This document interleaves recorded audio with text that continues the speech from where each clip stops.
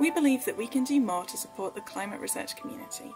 That's why we've launched 2 new Element series on environmental humanities and Earth system governance.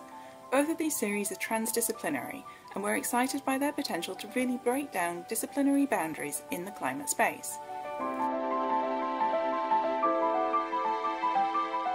The first project in early 2019 was to install solar up on our roof. We're very fortunate here in that we have a large flat roof area, so we were able to install a solar system of considerable size, 547 kilowatts. This system will give us a carbon reduction of 233 tonnes every year, and also will save in excess of £50,000 on our energy bills.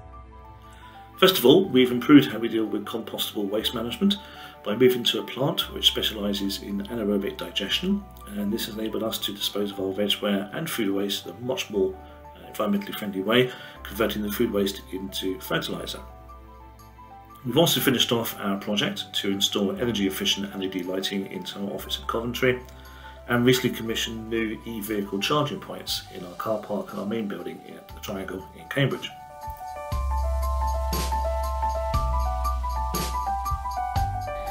We have a big job on our hands because the largest source of emissions is our Scope 3 emissions from our product and paper, but we are making steps to try and make a dent in those figures by making small changes to our packaging, through sustainable procurement and through reducing the volume of paper that we're using, as well as always reviewing the quality and what we can do working with our partners, our suppliers, the Book Chain Project, other publishers, to try and move the industry forward with more environmentally sustainable practices to contribute to our net zero targets in partnership with the university.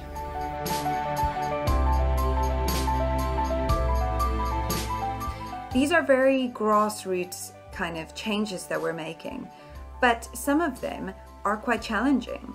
They range from things like removing single-use cups from our cafeteria area and replacing them with ceramic mugs, and also things like, how is our waste being removed? Are we recycling correctly?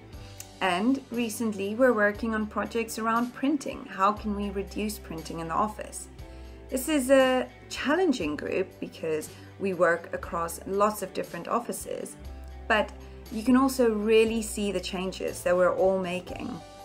And it's something that a lot of colleagues can bring their day-to-day experience into the office as well. So we've been doing a lot of plant-based eating kind of campaigns because the science is really clear about plant-based diet. It is one of the single biggest things you can do in terms of greenhouse gases, land use, water use, biodiversity, antibiotic resistance and more. So we sort of started off in Veganuary 2019, Kate. Yeah, so it started off with a kind of Veganuary lunch club with people who'd signed up to eat a vegan diet for the month of January. Started out with about 10 people, by 2020, this year, yeah, we had about 50 people signed up from all around the globe, from Spain to the US to Manila. It was pretty amazing. We even had our best-selling author, Mike Berners-Lee, come in to do a lunch and learn session with all the colleagues and talk about his book, There's No Planet B, which was hugely successful. I think there really are things we can all do to be part of a movement that really pushes much more strongly, pushes for change much more strongly than just cutting our own carbon, which is part of it.